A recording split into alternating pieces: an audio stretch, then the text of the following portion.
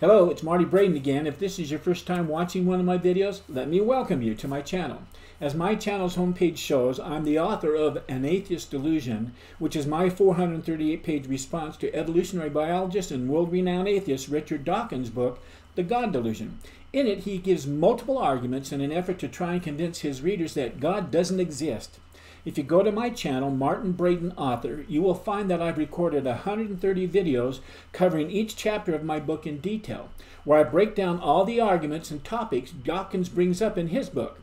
It's my perspective as a Latter-day Saint on the big questions.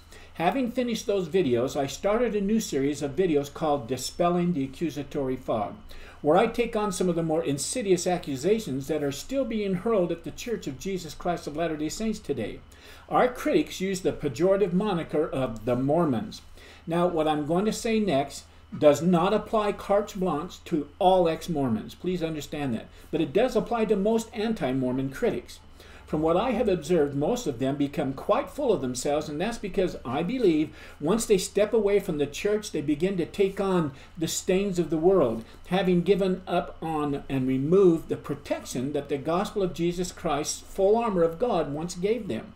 Most of these critics become haughty and high-minded about their newfound views and perspectives, such that they mock and deride the standards of the gospel that Jesus himself taught. Many of these ex-anti-Mormon critics I know, especially the more sardonic ones, having set aside the safeguards they once kept and held dear to their core, openly mock the 5 main covenants members make in the temple. Instead of holding fast to that which is good, wholesome, and right, these modern-day core whores have tossed it by the wayside. Making and keeping sacred Abrahamic covenants once gave them power and protection from the stains of the world. Whereas now, no longer being clothed in the robes of righteousness, nor filled with the power they received in the temple to overcome the world and dispel its accusatory fog, they cling to the accolades of those with like-mindedness. Now, please don't misunderstand me here. I'm not saying that all ex-Mormons take this path and immediately jump into breaking the law of chastity or something like that. I know they don't. But what I am saying is that the vast majority of these dear brothers and sisters, and I say brothers and sisters because even though they're no longer members of the church of record, they're still our brothers and sisters. It's clear that they reached the point in their lives where they decided to shed themselves of the so-called binding chains that they felt were keeping them from being their true selves so they can enjoy all that the world has to offer. In other words, they no longer want to be under the thumb of such a high-demand Orthodox religion anymore. They now want to live a new, freedom-filled lifestyle, unfettered by the commandment chains and all the rules, shackles that they felt were forced upon them by the church. They no longer believe the LDS Church is the true church and kingdom of God on the earth. They, like so many other spiritual immature members of the church, in my opinion, have fallen victim to the dark choir of voices and have been blinded by the accusatory fog that swirls all around us today. Let me make myself clear here. I love all of God's children. I do. I hurt when I learn that someone is hurting or has cognitive dissonance or has a faith crisis and has felt the need to leave the church. I do not hold myself above any of these individuals who have chosen to leave the church or that have been excommunicated from it. I'm not their judge. That said, this video is going to be about pride. And that's because I believe that one of, if not the most powerful ways to dispel the accusatory fog is to eliminate pride in ourselves so that we can see what God wants us to see. The truth is, pride is the very fountain from which the accusatory fog flows.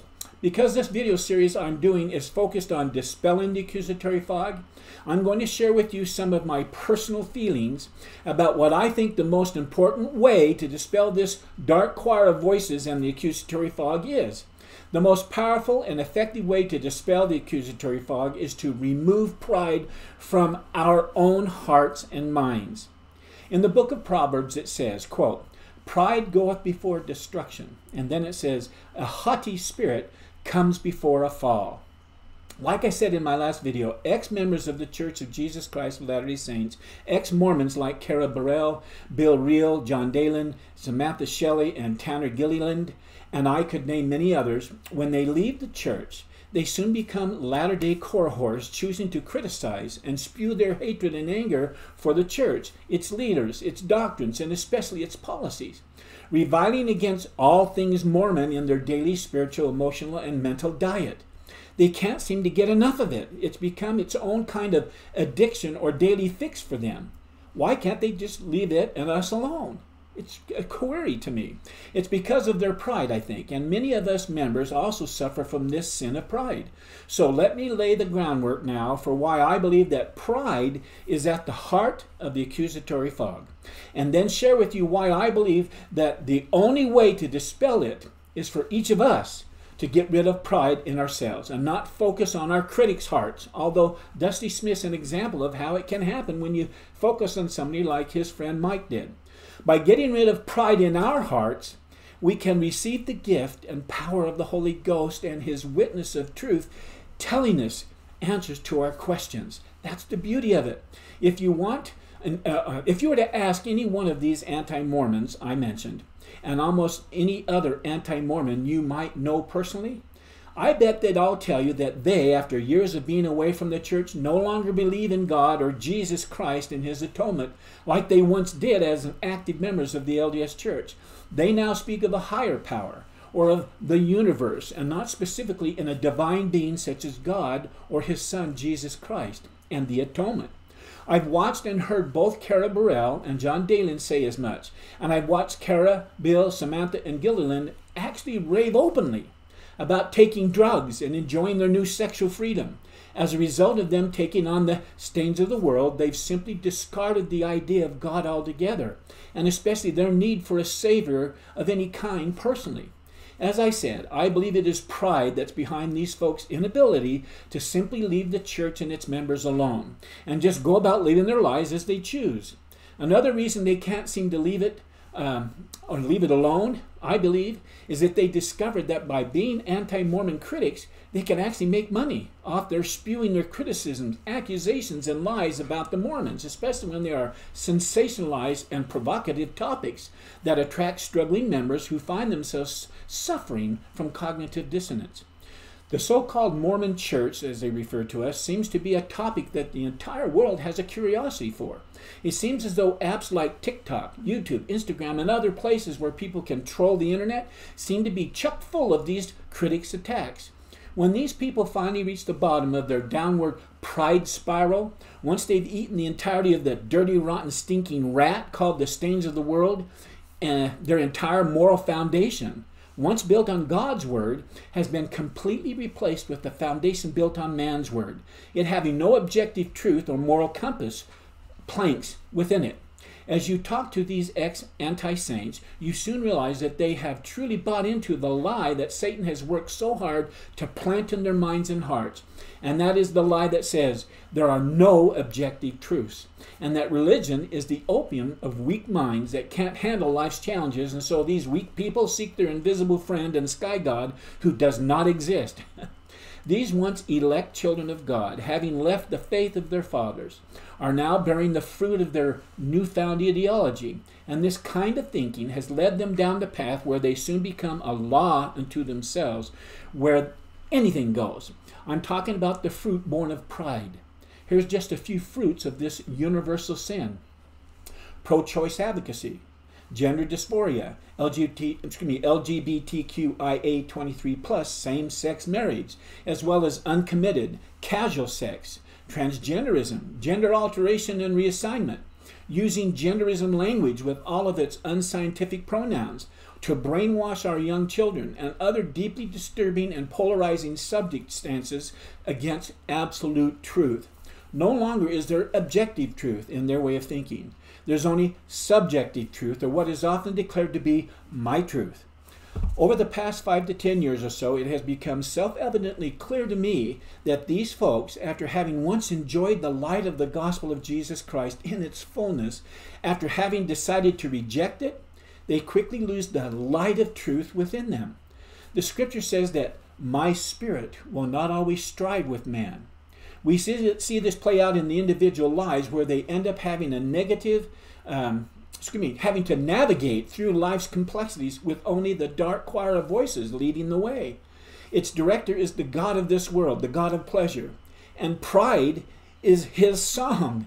For these folks, they now live a life where pretty much anything goes. Like I said, they soon begin to use such critical terms as the church doesn't provide its people informed consent. The church is homophobic, it's racist, and it promotes sexist and misogynistic. I don't use that word very often. I apologize for muffing it, but it's a long one. Misogynistic. I can't even say it. Misogynistic. I was thinking massage when I think about it, but misogynistic policies, which is all critical of women. It's crazy to me. These critics even accuse the church of requiring way too much of its members, declaring that it's such a high-demand religion, it injures its adherents because of it. John Dalen did an entire podcast on this specific accusation. He couldn't hide the pride he felt about it all.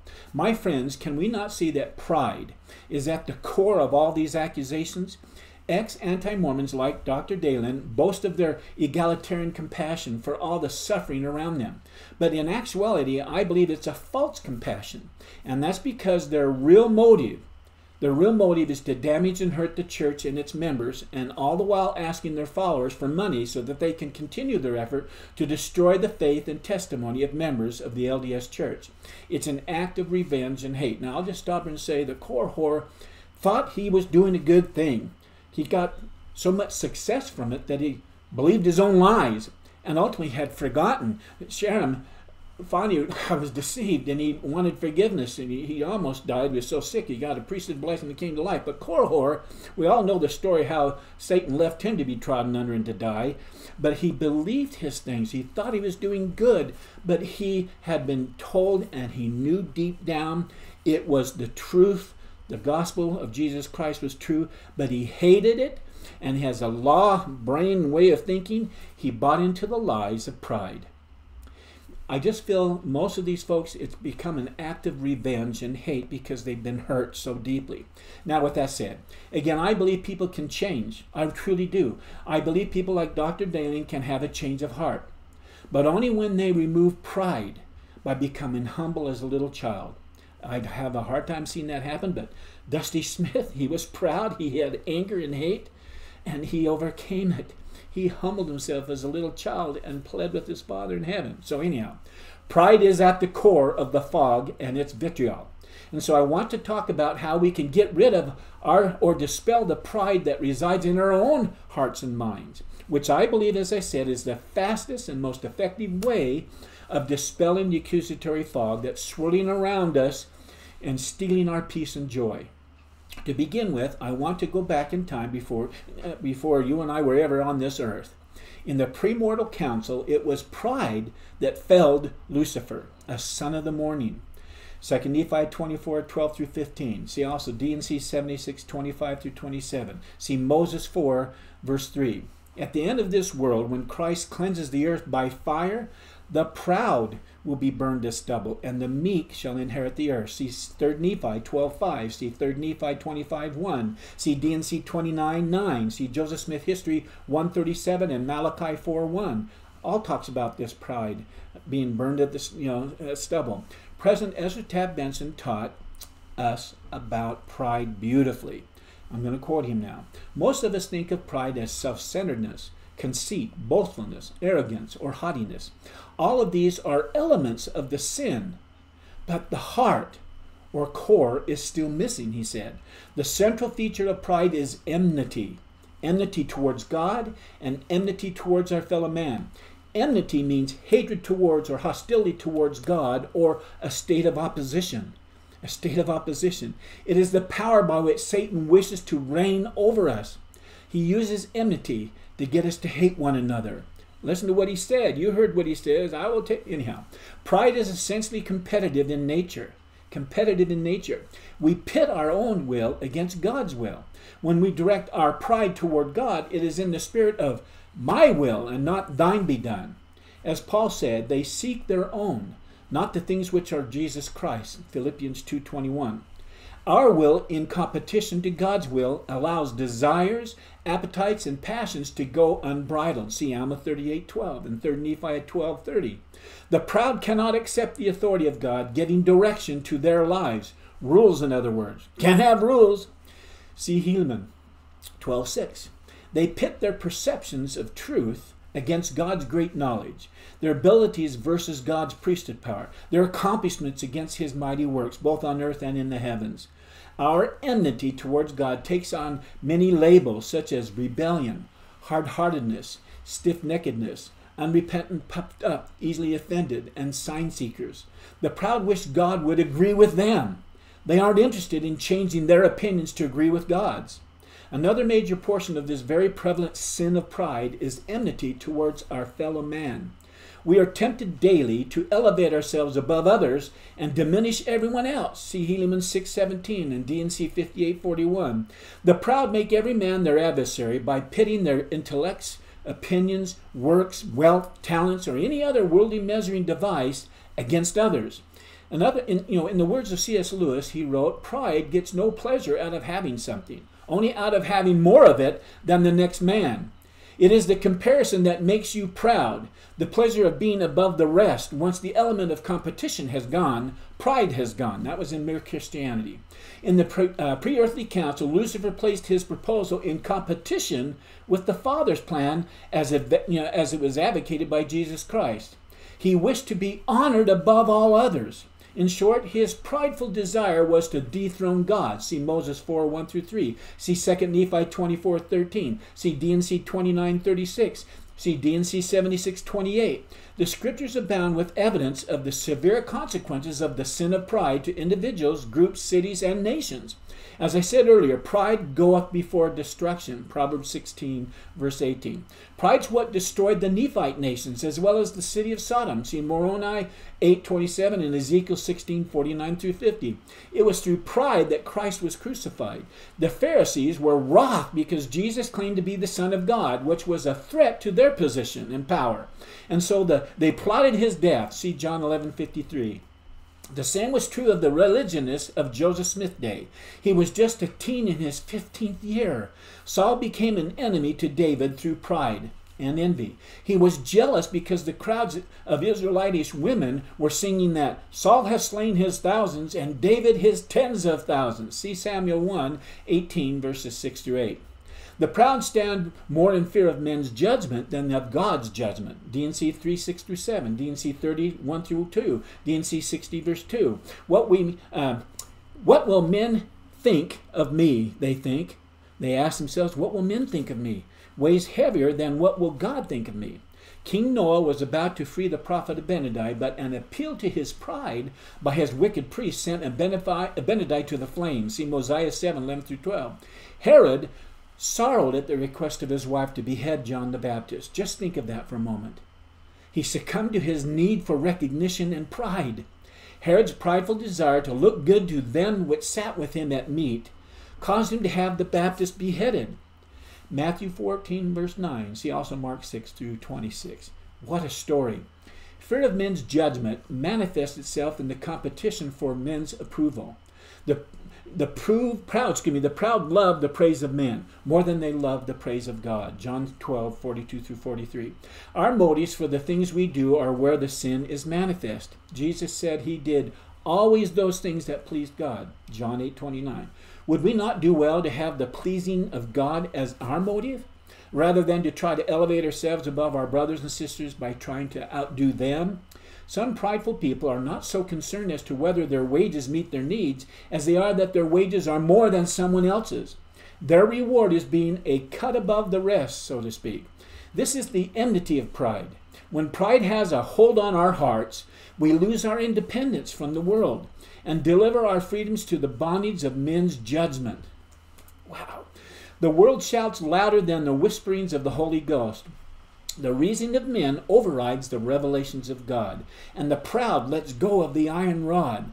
The iron rod being Christ himself. See 1 Nephi 8:19-28, 1 Nephi 11 verse 25, 1 Nephi 15 verse 20-14.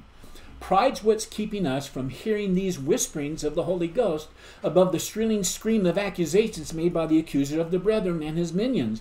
We need to eliminate our pride so we can become humble, so that we can hear that spirit. Pride is a sin that can readily be seen in others, but is rarely admitted in ourselves. Most of us consider pride to be a sin for those at the top, such as the rich and the learned, because they look down on the rest of us, right? 2 Nephi 9:42. There is, however, a far more common ailment among us, and that is pride from the bottom, looking up. It is manifested in so many ways, such as fault-finding, gossiping, backbiting, murmuring, living beyond our means, envying, coveting, withholding gratitude and praise of others to others. Disobedience is essentially a prideful power struggle against someone in authority over us. It can be a parent, a priesthood teacher, a leader, or ultimately God. A proud person hates the fact that someone is above him. He thinks this lowers his position, such as the narcissism of Lucifer and his desire to have the power that God's had so that he could sit on God's throne. Selfishness is one of the more common faces of pride.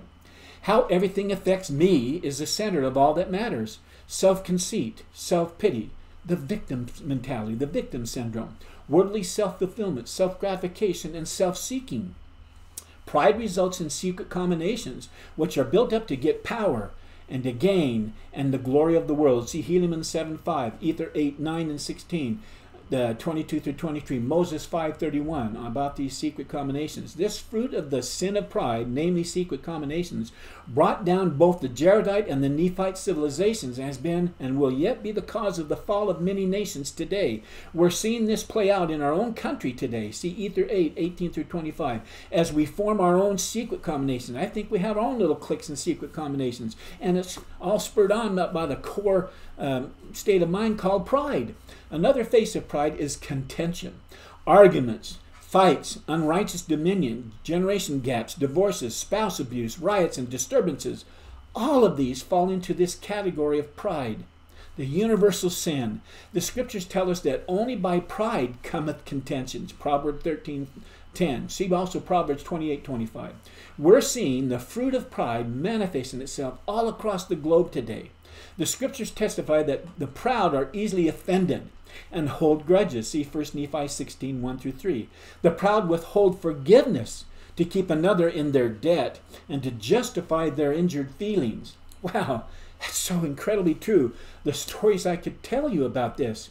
The proud do not receive counsel or correction easily. See Proverbs 15 verse 10, Amos 5 verse 10.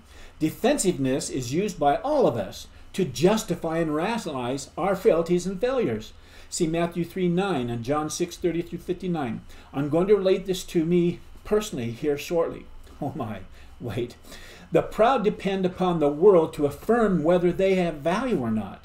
Their self-esteem is determined by where they are judged to be on the ladders of worldly success. They feel worthwhile as individuals as long as the numbers beneath them in achievement, talent, beauty, or intellect are large enough. Pride is ugly. It says, if you succeed before me, I'm a failure. Pride is a damning sin in the true sense of the word. It limits, that's what damning means, it limits or stops progression. Alma 12:10 through 11. The proud are not easily taught. 1 Nephi 15 verse 3 and 7 through 11. They won't change their minds to accept truths because to do so implies they have been wrong. And we know narcissists can't ever be wrong, right? Pride adversely affects all our relationships. Our relationship with God and His servants, between husband and wife, parent and child, employer, employee, teacher and student, and all mankind for that matter. Christ wants to lift us to where He is. Do we desire to do the same for others, to lift them and go down and lift them and help them and love them? Pride separates and divides us by ranks according to our riches and our chances for learning, etc. 3 Nephi 6:12. Unity is impossible for a proud people, and unless we are one, we are not the Lord's. See Mosiah 18:21, D&C 38:27, D&C 105 2 through 4, and Moses 7 and 18. Think of the many people who are less active members of the LDS Church because they were offended. They probably had reason to be because of our own pride. pushing them away. Their pride just will not allow them to forgive or fully sup at the Lord's table. Pride affects all of us at various times and at varying degrees. Now, you can see why the building in Lehi's dream was represented as a large and spacious building, the pride of the world, and great was the multiple that did enter into it. See 1 Nephi 8:26, 33, and 1 Nephi 11:35 through 36. Pride is the universal sin, as I said, and the antidote for pride is what?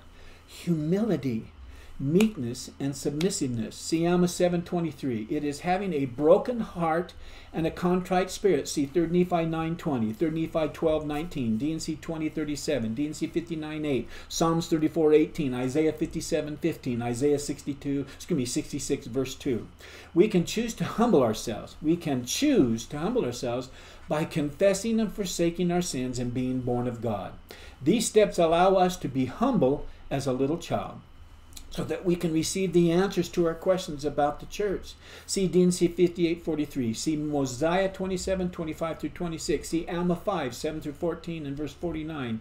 We can choose to humble ourselves by loving God and submitting our will to His by putting Him first in our lives. See 3 Nephi 11:11. See 3 Nephi 13:33 and Moroni 10 verse 32.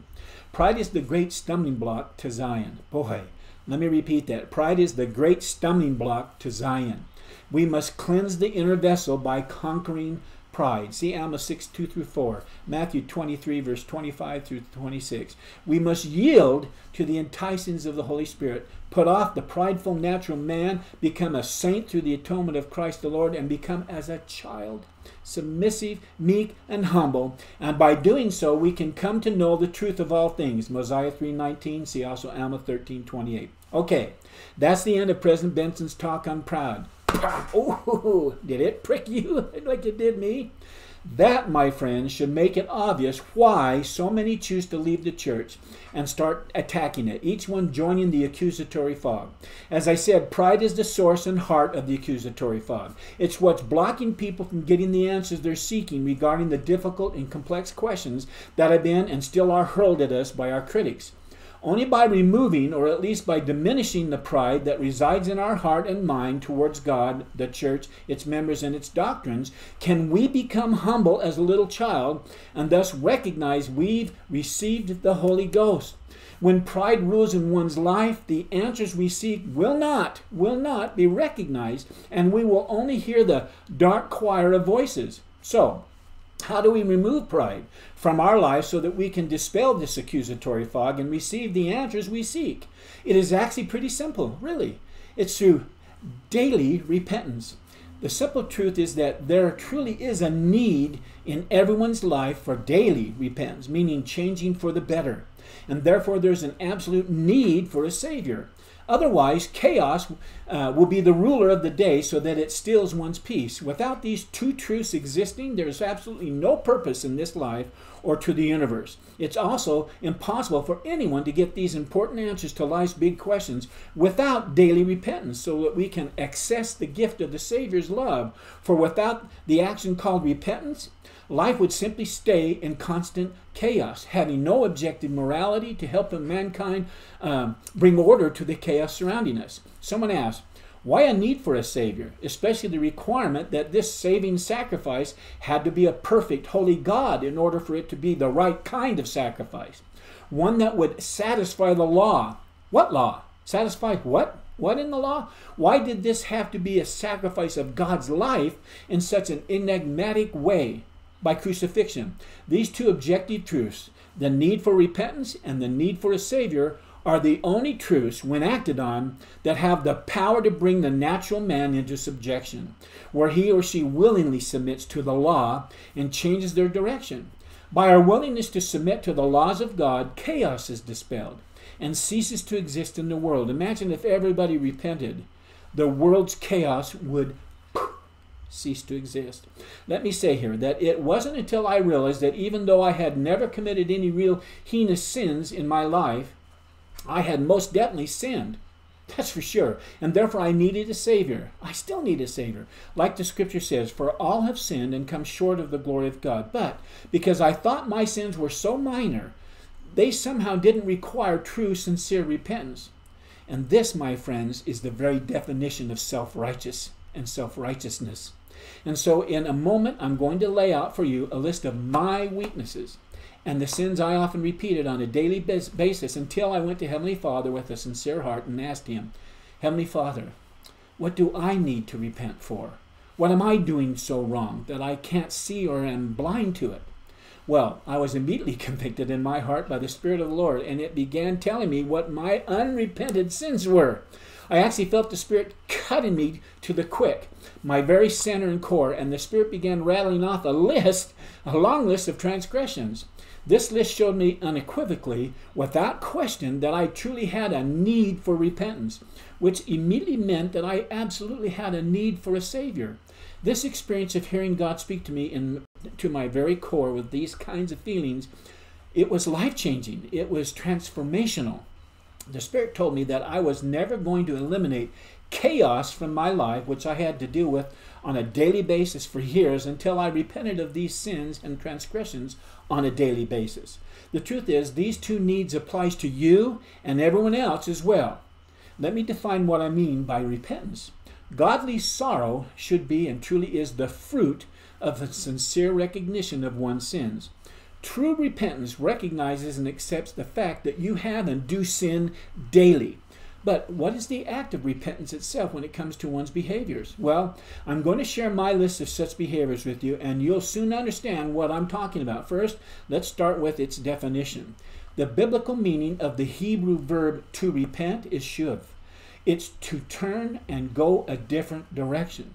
In Greek, the term repent is rendered metanoia, meaning to change one's mindset.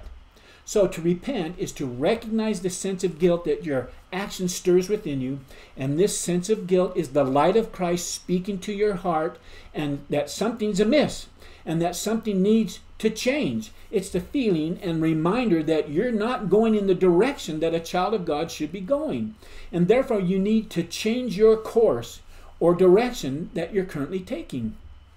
Repentance, therefore, is changing one's mind, to make a change of direction in one's behavior, even a change in one's thinking, or like I like to call it, mental mapping. That's what it's all about. If the fruit of true repentance is godly sorrow, this is an important question. If the fruit of true repentance is godly sorrow, and you're not feeling this emotion of godly sorrow, this godly sorrow spoken of in the Scriptures, then you probably haven't truly repented. Godly sorrow is a gift of the Spirit that comes from having effectively and sincerely pursued the process of true repentance. At its heart is you coming to a deep realization that your actions have offended Heavenly Father and His Son. And here's the big one, that you have hurt others in the process too. When this sense of guilt pricks your heart and you recognize it, it should produce in you a sharp and keen awareness that your behavior has caused the Savior, who knew no sin and is the greatest of all, to endure agony and suffering because of your individual sins, as well as causing pain and suffering in others.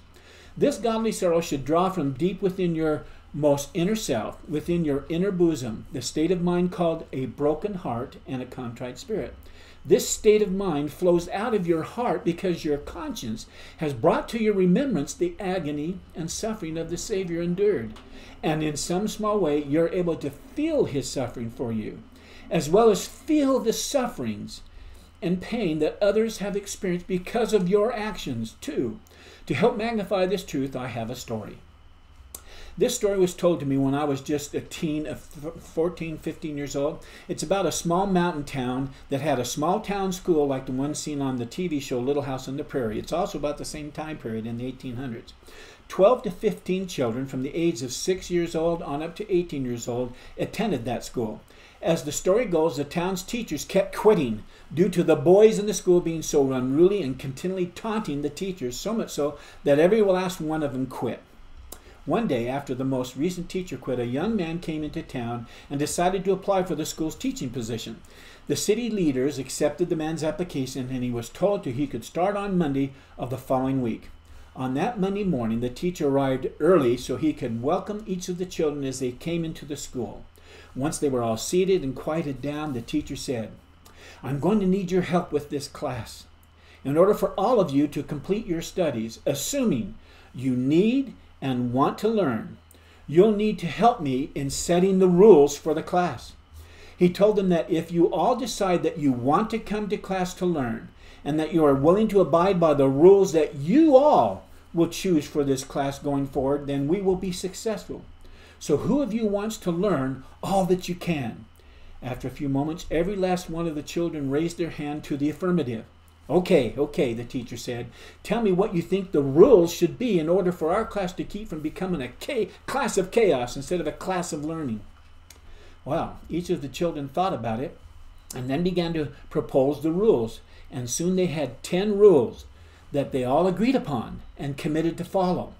Then the teacher said, these are great rules, but do you think there should be a punishment for anyone who breaks the rules and makes the class turn into chaos? Without a punishment, there's no law or rules, he said. The children thought about it, and finally they said the punishment should be, quote, 10 lashes with a thick stick on your bare back when anyone breaks a rule. The teacher said, don't you think that's a bit too harsh? But the children said, no, because it means we all want to treat the class as being something really important to us, and that kind of stiff punishment shows we mean business. Okay, then the teacher agreed. He then wrote the rules down on paper and had each student sign the copy of the rules and said, we're ready to begin school. After a few days of having class and doing regular school things, one of the students came to the teacher sheepishly and said, Teacher, someone broke one of my rules. Teacher, and ate my lunch without asking. The teacher brought the student with him to the front of the class and told them what had happened. He said, we can't continue our class until the thief comes forward and admits what they did. Well, after a few minutes of uncomfortable silence, a little boy named Jimmy hesitantly raised his hand and said, Teacher, I did it. The teacher felt so bad for him because he knew the boy's circumstances, but he knew the class was going to expect him to execute the punishment now. And so he told Jimmy to come up and take off his coat and lay himself over the top of the desk, chest first. Jimmy pled to keep his coat on, but finally he had to relinquish. As Jimmy reluctantly took off his overcoat, he had no shirt, just his suspenders holding up his worn-out, high-watered pants. This little boy was so skinny that he looked like he hadn't eaten for a month. The teacher took the long, thick punishment stick in his hand and was about to begin lashing Jimmy when the oldest boy in the class, Johnny, shouted out, Stop, teacher, stop! Isn't there a rule that says someone can take your licking for you? The teacher said, Why, yes, Johnny, there is. So Johnny said, I'll take Jimmy's licking for him. And he walked up to Johnny. He walked up to Jimmy and told him to go back to his seat. Jimmy was now crying all the way back to the desk. Johnny then took off his shirt and laid his large bareback torso, it having got so strong from all the working in the fields. He put himself over the top of the desk and said to the teacher, Okay, I'm ready to take the licking. The teacher, holding back his tears now, took the stick and began whacking Johnny's bare back, while all the children looked on in absolute abject horror. After 7 whacks, wham, wham, wham, wham, the whipping stick broke. And little Jimmy ran up to Johnny and threw his bony arms around Johnny's neck, crying, I love you, Johnny. I love you till I die. I love you for taking my lickings for me. I can't read that story without crying. As we realize and remember that Jesus took upon himself the end of the law, in other words, our lickings, even the punishment of death, the punishment, I believe, we approved at the Grand Council in heaven before we began our class here on this earth. It's my belief we all agreed to the rules for the class as well as the punishment when we failed to keep the rules, but we also knew that God offered up a Johnny to take our lickings. I personally think this was partly the case of the cause for the great war in heaven. Satan and his followers did not want the risk of failing to obey the rules because they didn't think or like the punishment we would have to endure if we failed. Not only the rules, but when we failed to love our Johnny, so to speak, the Son of God, our Savior. Father chose Jesus to be our Savior instead of Lucifer. Jesus stepped in as payment to satisfy justice due to our sins. And in doing so, he also satisfied mercy on the conditions of repentance, which we all agreed to. In taking our lickings for us, even the punishment of death for our sins, he also took on him our sufferings. And in doing so, Jesus satisfied the demands of justice that we had all agreed to, which the perfect teacher, our Heavenly Father, set in place. This atonement, the taking our lickings for us, is Jesus, our Heavenly Father's gift of love, which gift is freely given to each of us, his children, if we but accept it in faith and willingly keep his commandments, on the condition of repentance, or the rules. Now, you may be asking yourself, Marty, what does all of this have to do with dispelling the accusatory fog? Come on, get on it. Well, let me answer that. With this as a backstory and knowing that the only way I would receive light from the Spirit of the Holy Ghost is to get rid of my pride, I seriously reflected on my many weaknesses and trespasses that God's Spirit brought to my remembrance. And I immediately began to recognize and feel the pain and suffering that others had felt due to my actions and behaviors. It was not only my wife's and children's pain, but the pain of others too. I realized I was blind to many of their sufferings. I soon found myself feeling a degree of the suffering that Jesus took on himself because of the individual sins and transgressions that I've committed. They were like me eating someone else's food without asking kind of sin. I more keenly felt the reality that Jesus bled great drops of blood from every pore that day due to my sins and my transgressions, both those of commission and those of omission. Let me say that if you haven't felt this godly sorrow lately, this feeling called a broken heart and a contrite spirit, that mindset, and you don't feel any discomfort for causing the suffering that Jesus suffered on your behalf, especially as you partake of the emblems of the sacrament ordinance, I would suggest that you take this time right now to run through your personal list of daily behaviors, like the list I'm going to share with you shortly. I'm speaking of those behaviors that probably seem to you to be small and of no significance, but nonetheless loom large in the spouse's mind and heart, and in the minds and heart of your children, friends, and even some strangers you don't even know you hurt. Take a moment to feel and understand what each of them have been feeling and have felt because of your actions and behaviors. We're so selfish, we think of our own discomfort, our own guilt. That feeling of guilt, for us, we're just in here in our own head, our own heart, instead of reaching out and saying, oh my goodness. Like I said, Jesus took on and suffered our lickings for us. Don't just think about your sins and how they caused pains and sufferings for Jesus. Think about how your spouse, your children, and your friends felt within their hearts, minds, and bodies, and you didn't even recognize it or acknowledge it. I hope you can see and can feel that there's truly a need for you to have a Savior, even when you haven't committed any heinous sins. There's certainly a need for a Savior when we commit heinous sins, for we know there's grievous sufferings when such crimes like murder, rape, and robbery are committed. Not only the pain of guilt and suffering one feels in themselves for such an abominable act, but we feel the pain of the victims all around us that have been affected by such heinous sins.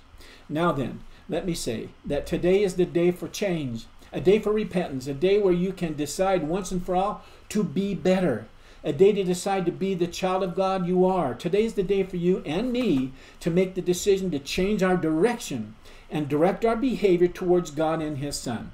Today's the day to be and do better, to be the better you and do better things. To me, it's being more like the Savior Jesus Christ. Today is the day for you and me to become as a little child, humble and meek and submissive, so that we can open the door to correction from our Heavenly Father. Today is the day to show our desire to our Savior and our Father in heaven that we want to become the child of God we know we are, and that He desires us to become. I promise you that as a literal spirit and child of God, you have divinity within you.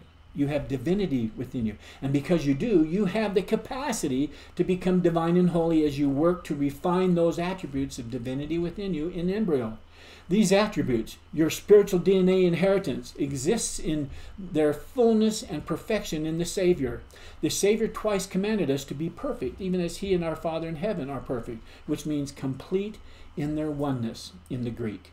Achieving this oneness in love, it's It's not done overnight, of course. It's acquired principle by principle, line upon line, precept by precept, here a little and there a little, until we have come to live more fully the celestial law.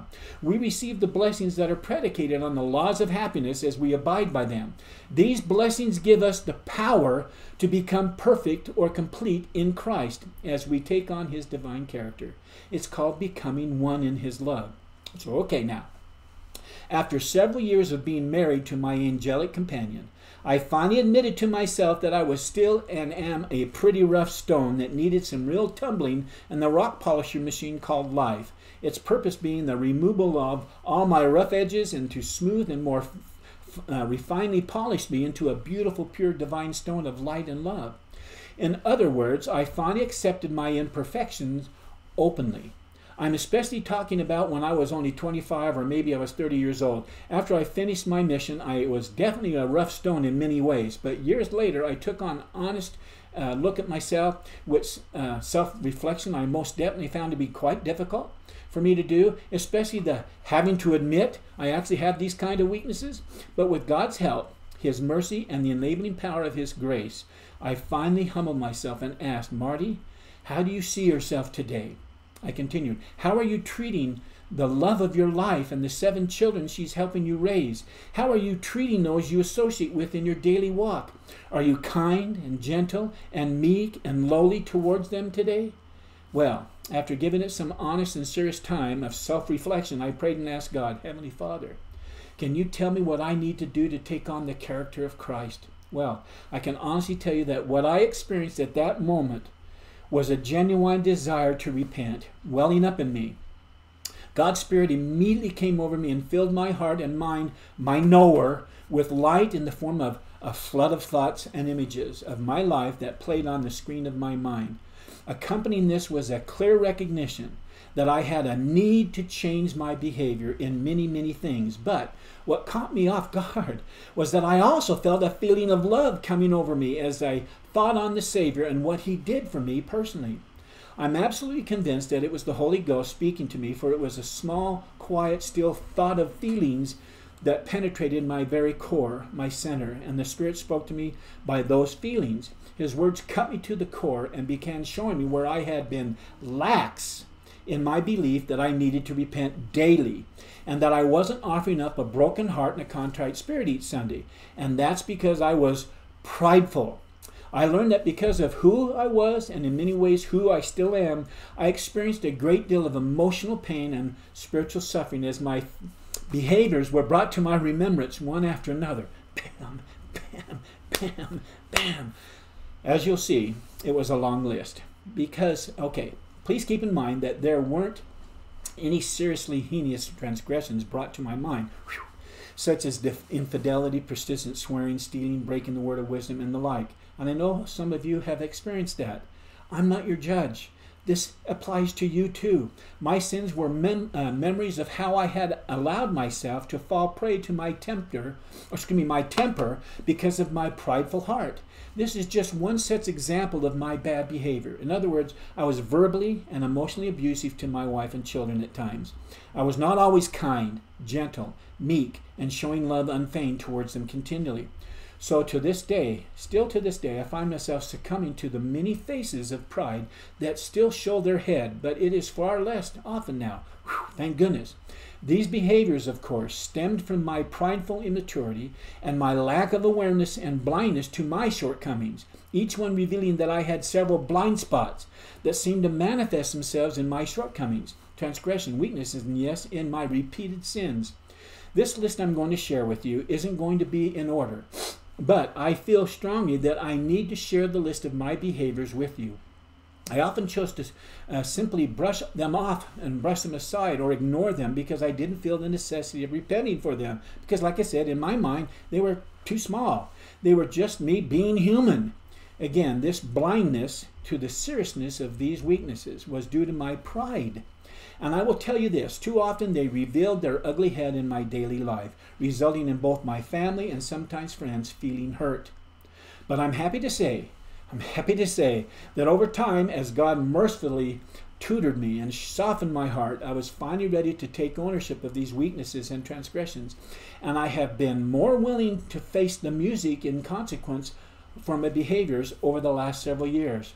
I'm now going to go through that list with you. This list obviously conveys my humanness and the fruits of the natural man that we are all battling within. And as I said, many of my weaknesses still show their ugly head every now and then, which brings me spiritual pain and at times spiritual suffering, such that I'm definitely able to feel a broken heart and a contrite spirit because of how I've made my family and others feel, and especially how I've made the Savior and Heavenly Father feel about me and my sins in particular. The real source of my brokenheartedness and my feeling a contrite spirit comes from me finally sensing and realizing that those closest to me did and still do feel real pain and suffering due to my behavior. Behaviors whose root is pride. Today I'm able to acknowledge their sufferings and the sufferings of my Savior because I've become humble. I've worked hard to chip away at my pridefulness. This process of repentance, as I've described it, has become very real to me. And this realization has helped me change the direction of my behavior. In fact, I recently had a transformational experience within this.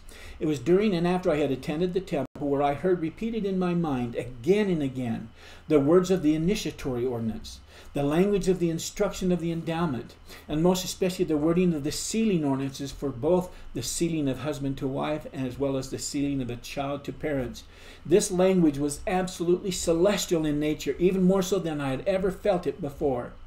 The list I'm going to share with you is not by any means complete, but it does reveal the reality of the fact that there were plenty of, and still are plenty of reasons for my wife and my family to feel the need to go and search for ways to cope and deal with my unbecoming behaviors, having been born of my pride, manifesting in a plethora of weaknesses that you'll soon hear.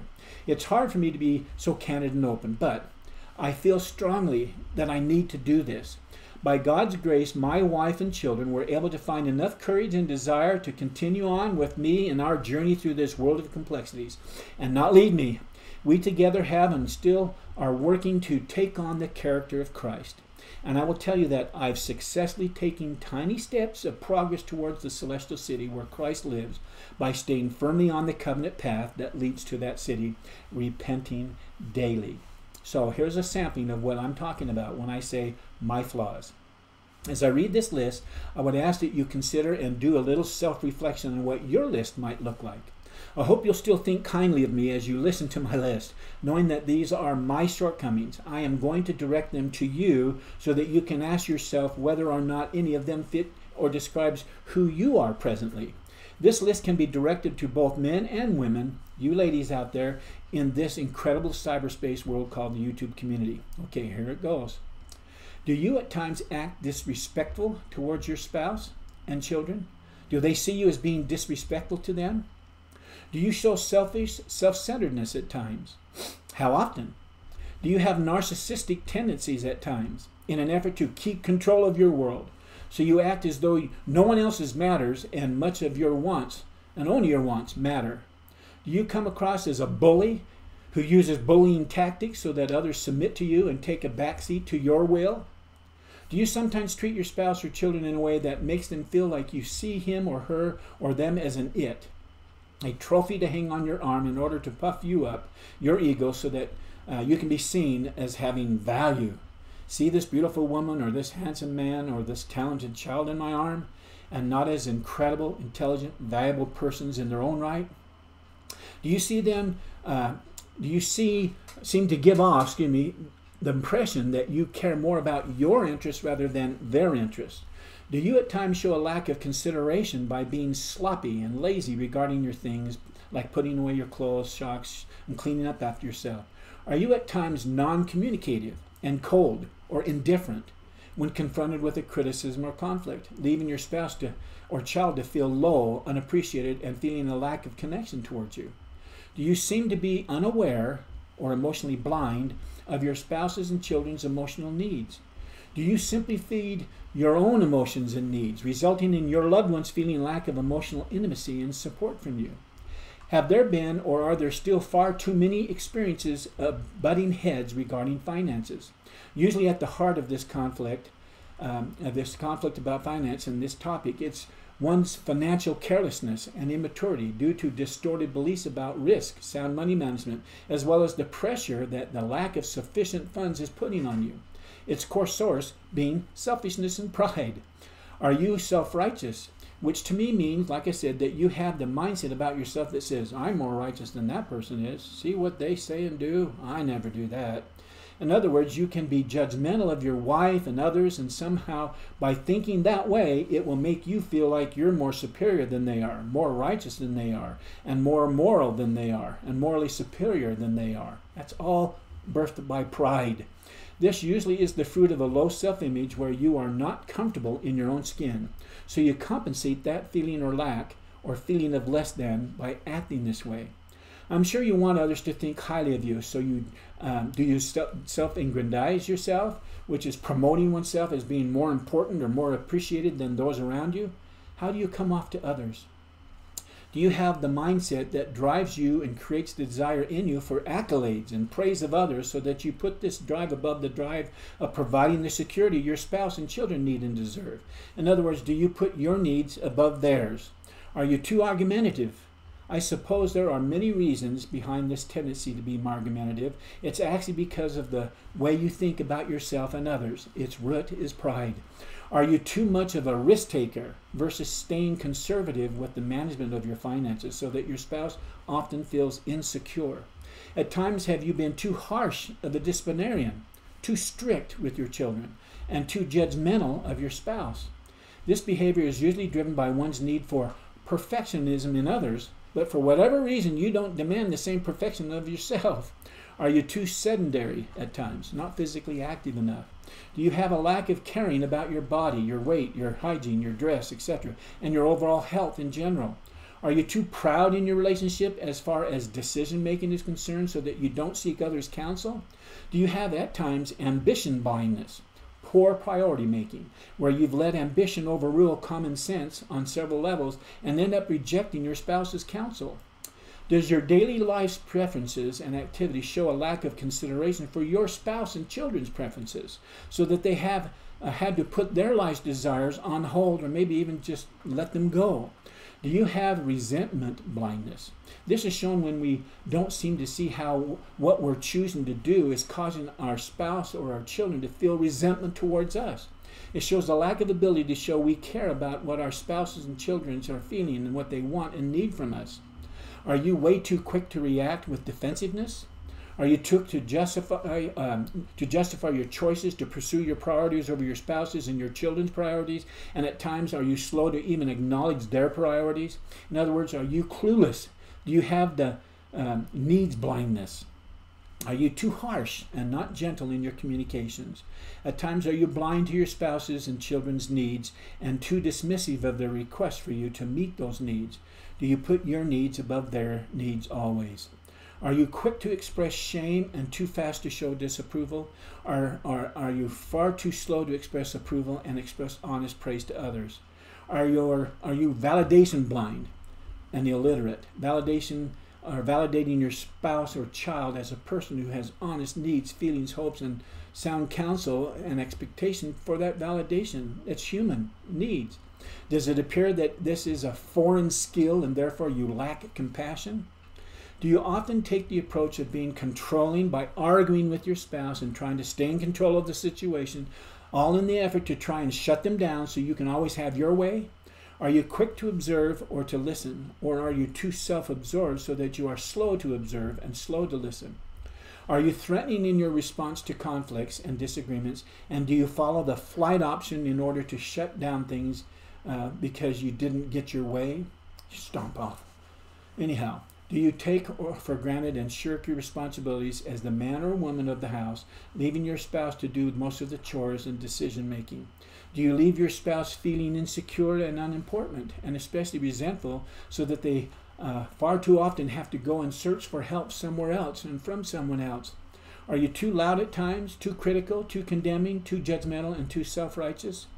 Do you react to conflict by using stonewalling or demeaning comments? This is bullying, and it's verbal abuse. Are you blind to your own weaknesses? It's called weakness blindness. In other words, you don't see your foibles and weaknesses, but you certainly can identify your spouse's weaknesses instantly. In other words, you rarely acknowledge and focus on their strengths, only trying to puff yourself up. Are you sometimes dismissive, which is the opposite of being tenderhearted, gentle, meek, and compassionate? Do you have a variety of kinds of tools in your tool bag that you use to manipulate your spouse and children into allowing you to have your way most of the time, if not all the time? Do you use blame and shame against your spouse and your children? My personal fears and lack of answers or solutions to those fears over the years was a hard thing for me to admit and come to grips with, and more especially to get help with. All of my working years where I took a job and worked for someone else were mostly a bust for me. I was a young man who was unprepared to take on the financial responsibilities of a family, and so it was hard to admit that fact to others, let alone to myself. As a result of my youthful optimism, I started a journey of pursuing multiple startup business ventures, and over a period of many years of trying to be a success in my own business, it proved to be a mixed bag of mostly launch and then failure. My poor wife, what she went through with me and for me brings back so many memories, many of which were quite painful. I'm speaking, of course, about all of my self-employed business ideas that I convinced myself, as well as my wife, that they were the good thing to pursue. I'm a pretty good salesman. I'm sure it was often seen as me chasing a pipe dream and me shirking and running from my responsibilities to get a job and doing the hard thing, providing for my family. It certainly was tough. But what was tough was the fact that I had entrepreneur's DNA in me. And I thought of nothing else. It was just such a drive. This pattern in my behavior showed its head quite often, and too often for that matter, and it resulting in me and my being slow to find and secure a regular job or to take on one because I didn't feel I could succeed by pursuing another man's dream. As a side note, during my career, I think I became unemployed for as long as 12 months at a time or more on 2 occasions. And so, as many as you can imagine, it was a very rough road for my spouse and my little children. It was for me too. During those lean years, I hesitated taking on any old job though, and that's because I didn't like it or didn't think it would give me the kind of income I felt I was worth. Again, pride showing its ugly head in me. I felt I was always willing to do whatever it took to support the needs of my family, but by waiting for the right job to come my way, it often put us in a hole, and it did it way too many times. I have to say here that the strength and quality of character of my wife is unfathomable. Yet our relationship became strained, or what you could describe as shaky, far too many times. This conflict, as I said, stemmed from my pride in my role as the provider. It was often distorted so that I could make it fit what my desires and wishes were, setting aside hers. I placed my dreams above the desires and dreams of my family, my wife's hope and her needs. Finally, as a tender mercy and gift of grace, I found a job that provided both the opportunity to pursue a dream and provide the security my wife needed at the time. At the same time, I gave it my attention, my full attention, and after nearly 5 years with this company, I had made $1.5 million, allowing me to retire back in 2015 with everything paid off. We were finally able to become totally debt-free, including our home and cars, having absolutely no credit card or consumer debt. Please know that it wasn't because I finally got it right, however. Like I said, it was because God opened the door to a unique job business vehicle that allowed me to obey those particular laws, which had incredible blessings that were predicated on following those laws of success and happiness. During my wife's and my soon-to-be 48 years of marriage, I always felt that we had good communication, generally. But now, as I look back on our earlier years, I'm not so sure we did. How I see my role in my relationship today has changed considerably since those early years. What I expect from others today is far different than what I expected of them years ago. I listened to the story I had written in my head, which said that they will tolerate me simply because they have faith in God and in the gospel, and that Christ expects them to stick with me no matter what. You know, that self-righteous, proud nonsense. So, now regarding my marriage and the idea of divorce, I at times felt that my wife found herself wrestling with the question of whether or not she could stay married to me. And that was because I was difficult to live with, in other words, at times. Thank goodness she didn't believe divorce was a good option, especially since we had several children in the mix. We had 8 children, 7 living, that she raised. I have often felt that she saw me as an inadequate provider and husband, and at times too prideful. She was absolutely right at times. And her passive aggressiveness gave me license to play the victim, which mentality, of course, is the poor me mentality. Again, pride was at the root behind my self-centeredness. So now let me have you ask yourself, where do you get your sense of personal value from really? Where do you get your personal value from? Do you feel good enough today? In answering these two questions for myself, I began to list out all the ways others have felt unhappy and dissatisfied with their relationship with me. And the conclusion I came to was a list I just read from you.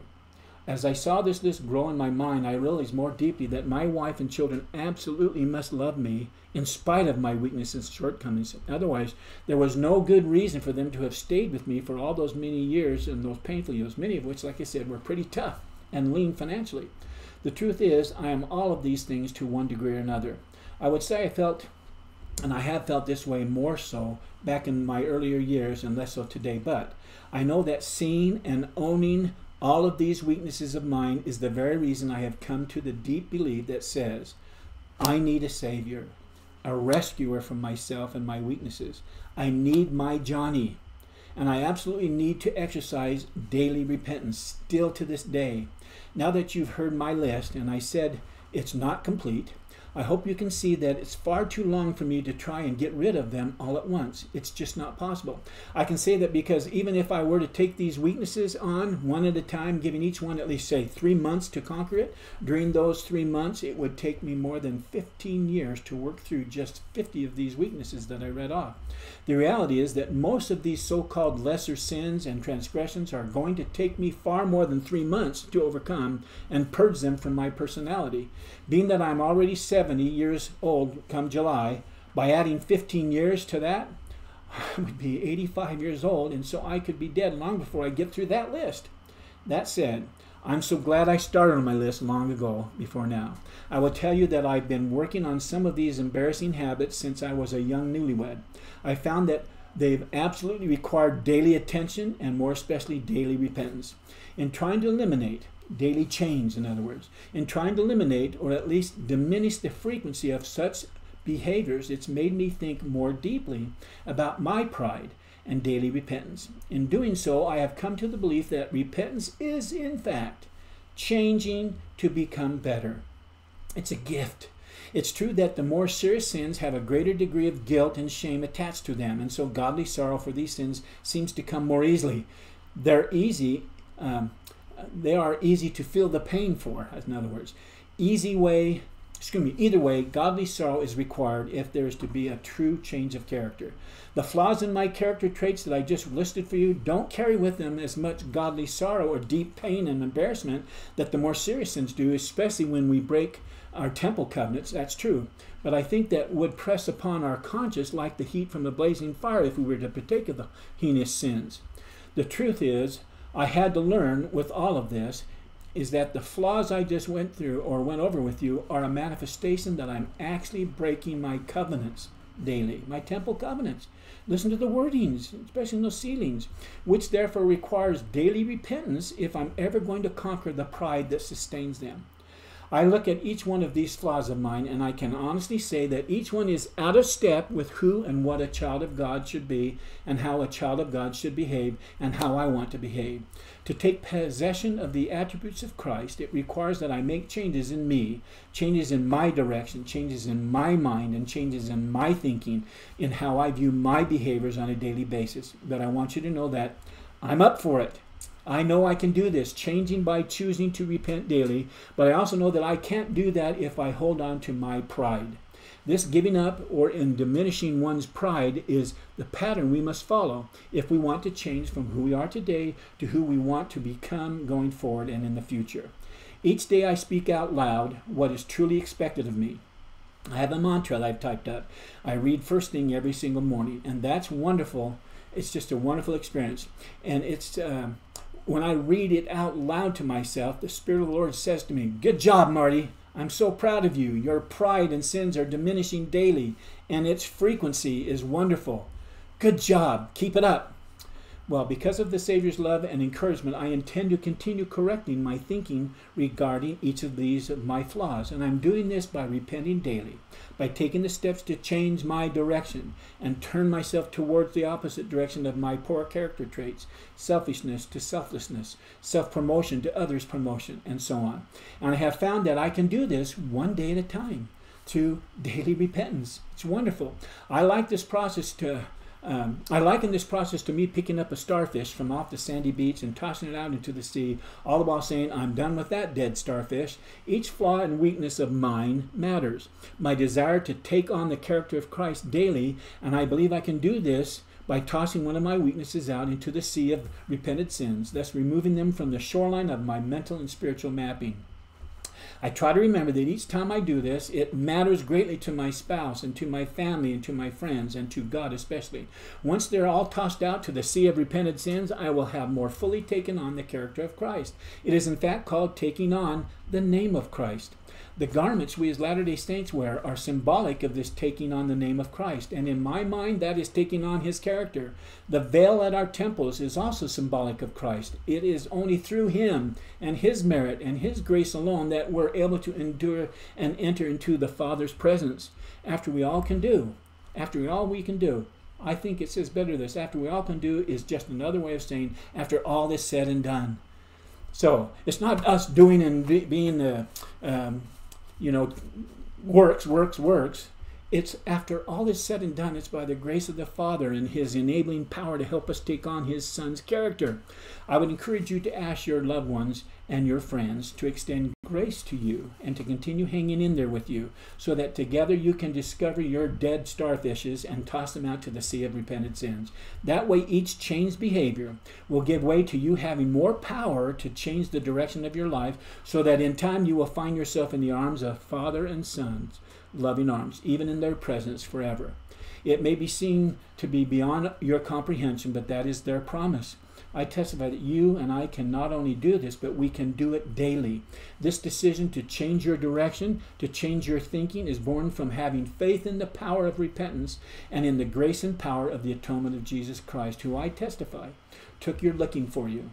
It works. It's real. In sharing these thoughts with you and bearing my soul to you about my weaknesses, I hope it helped you see why this video on pride fits perfectly in this series of videos on the many ways we, as members of the Church of Jesus Christ of Latter-day Saints, can dispel the accusatory fog from our lives. We all know that we alone cannot dispel this fog of hate, anger, and false judgment based on lies on our own. It takes Christ's grace and his enabling power. But we can dispel it to a big degree by first taking it out from behind the curtain and showing it for what it is, a fog of lies, deception, and sleight of hands, born of pride, the accusers of the brethren's pride. It's the pride of the accuser brethren, like I said, who is the father of lies, even the god of pleasure. He's the god of this fallen world. Satan, who is the god of pleasure, as I said, we got to be careful. He's so devious. Satan's very core is filled with pride and all its faces. So, for anyone to dispel the power behind this curtain of deception, they have to first remove the pride we ourselves have within our heart and mind.